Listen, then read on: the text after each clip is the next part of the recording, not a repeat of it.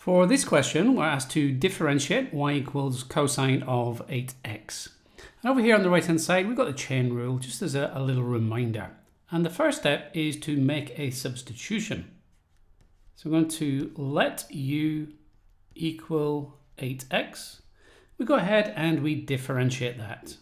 So du by dx, well, that will be equal to 8. We'll put that substitution in. We've got y equals cosine of u, and differentiate that. We get dy by du is equal to negative sine u. So when you differentiate cosine, you get negative sine. The next step is to apply the chain rule. dy by dx is equal to dy by du multiplied by du by dx.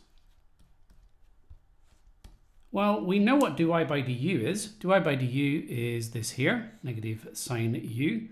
So we've got negative sine u, and we are multiplying that by du by dx, which is 8.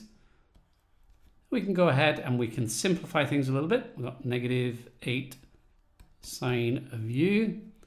So dy by dx is equal to negative 8 sine. Now u is 8x. So we can put that in there. And that is the final answer. If you found this video useful, then remember to give me a quick thumbs up. And if you would like to be notified when I release new videos, then hit that subscribe button and remember to click on the little notification bell.